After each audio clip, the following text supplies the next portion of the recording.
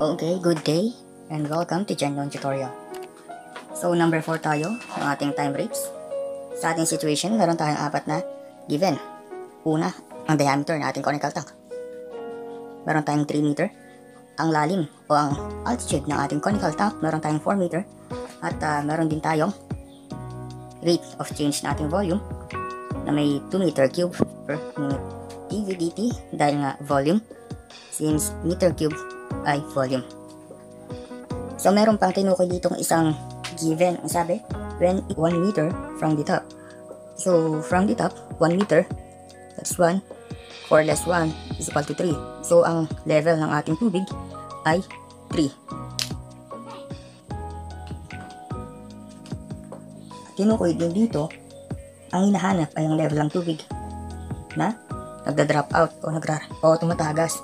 So, since level ay height, TH dito yung hanap.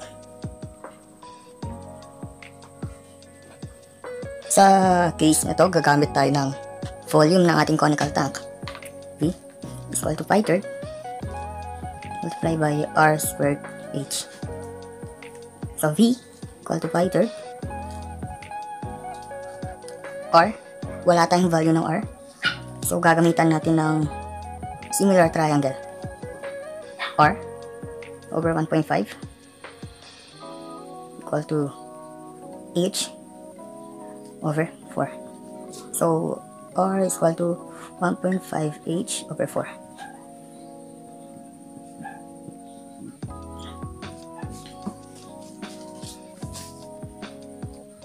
(1.5 over 4 squared H squared multiplied by H). So V, or the volume, is equal to pi third. 1.5 squared. 1.5 over 9 over 64 H cube. Pwede natin i-derive. dV dt is equal to pi 3 over 64 3 pi derivative of H cube. We have 3H squared dH dt.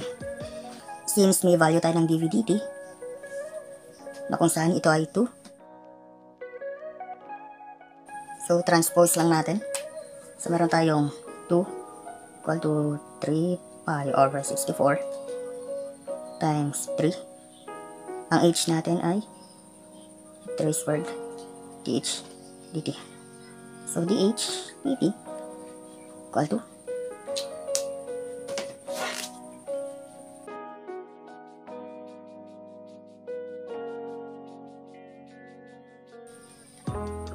meron tayong 0.5030082 meter per minute.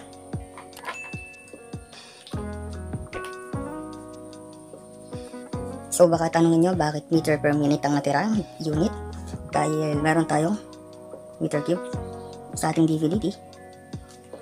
Minute equal to, walang unit to, ito ay meron H squared. So minute, meter squared equal to multiplied by dH dt.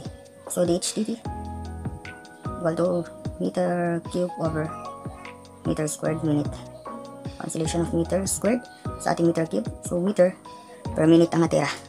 Kaya ayun. So kung ito ay nakatulong sa inyo, huwag niyo kakalimutan mag-like, share, and subscribe nyo na rin. At i-click nyo na rin yung notification bell para kayo ma-notify sa ating bagong YouTube or bagong video tutorial.